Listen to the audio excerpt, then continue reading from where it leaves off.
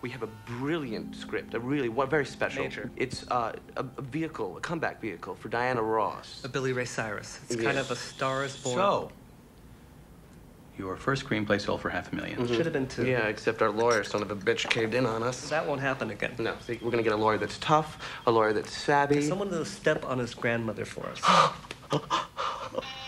Mr. Green, David Murphy would like to speak to you. He says it's urgent.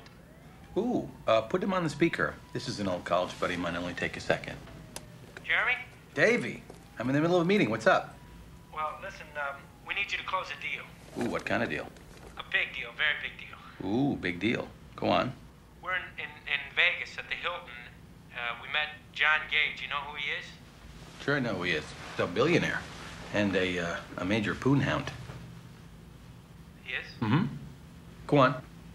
He offered us $1 million. $1 million? For what?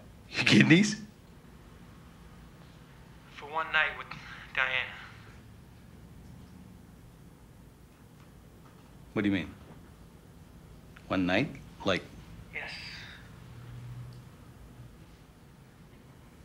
Could you excuse me for a second?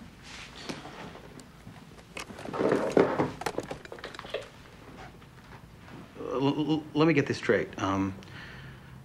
He offered you $1 million for a night with your wife? As in your wife, Diana? And you agreed to it? I don't know what to say. I mean, how could you do something like that? How could you negotiate without me? Never negotiate without your lawyer. Never! For a woman like Diana, could have gotten you at least $2 million. Obviously, you don't want to get screwed and then screwed.